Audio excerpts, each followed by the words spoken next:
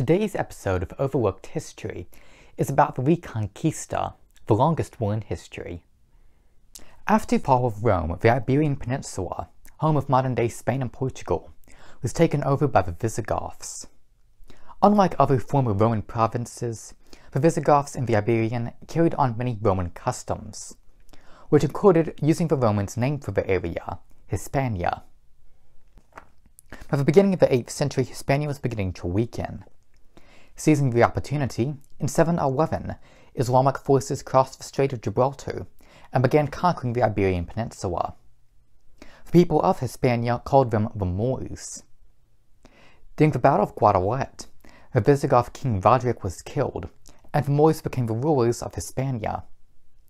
The Christians were not happy with this and decided to fight back. This began what came to be known as a Reconquista, Spanish for reconquest. Only one part of Hispania was not conquered, which became the Christian kingdom of Asturias. The first major battle of the Reconquista took place in 718, when the Asturian king, Don Peleo, attacked the Moors at the Battle of Covadonga. In 778, in an effort to remove the Moors, Charlemagne marched into the Iberian Peninsula. He was quickly repelled by Moorish forces. In 929, the Caliphate of Cordoba was established. The main city of Cordoba became the capital of Islamic Spain. Many different Christian kingdoms were established in parts of Hispania to drive out the Moors. These included the kingdoms of Leon, Castile, Aragon, and Portugal. In 1605, a novel was written about a night during the Reconquista. The novel's name translates to The Ingenious Gentleman Don Quixote of La Mancha.